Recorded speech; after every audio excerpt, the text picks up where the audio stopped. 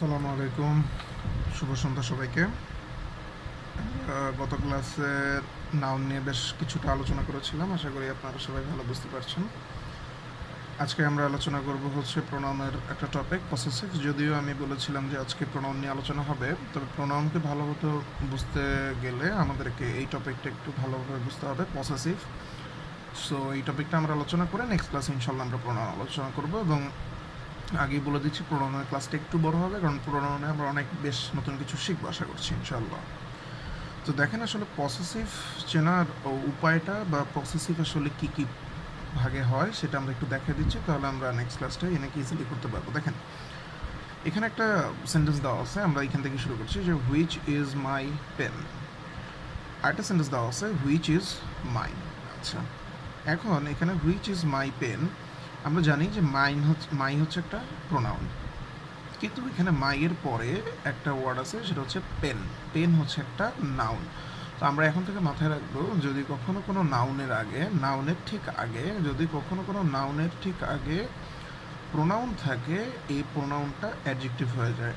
আমি আবারও বলছি, নাউনের আগে যদি প্রোনাউন থাকে, প্রোনাউনটা কী হয়ে যাবে? অ্যাডজেক্টিভ হয়ে যাবে। কিন্তু দ্বিতীয় সেন্টেন্সে দেখি হুইচ ইজ মাইন, এখানে মাইনের পরে কোনো ধরনের নাউন নেই বা নাউনের দরকারও হচ্ছে না, সুতরাং এইখানে মাইনটা হচ্ছে প্রোনাউন। অর্থাৎ এটা হচ্ছে অ্যাডজেক্টিভ, এটা হচ্ছে প্রোনাউন। তো এইখানে এটাও পসেসিভ, এটাকেও পসেসিভ বলা হয়। পসেসিভ জিনিসটার ক্ষেত্রে অ্যাডজেক্টিভও হতে পারে, প্রোনাউনও হতে পারে। যেমন আই হচ্ছে প্রোনাউন, আই এর পসেসিভ প্রোনাউন যেটা, সেটা হচ্ছে মাইন। আর পসেসিভ অ্যাডজেক্টিভ যেটা, সেটা হচ্ছে মাই।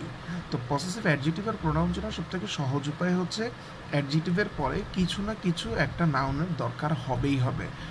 আর প্রোনাউন যেটা, সেই প্রোনাউনের ক্ষেত্রে কোনো ধরনের অন্য কিছু দরকার হবে না।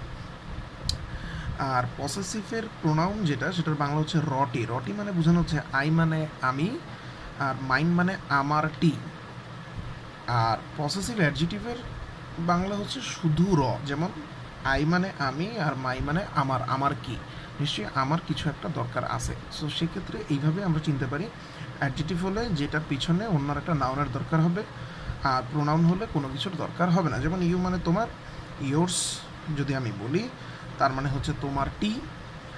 আর ইউ এর অ্যাডজেক্টিভ পসেসিভ হচ্ছে ইয়োর। ইয়োর মানে হচ্ছে তোমার। তোমার কি? তোমার নিশ্চয়ই কিছু একটা মানে এখানে একটা নাউন বসাতে হবে।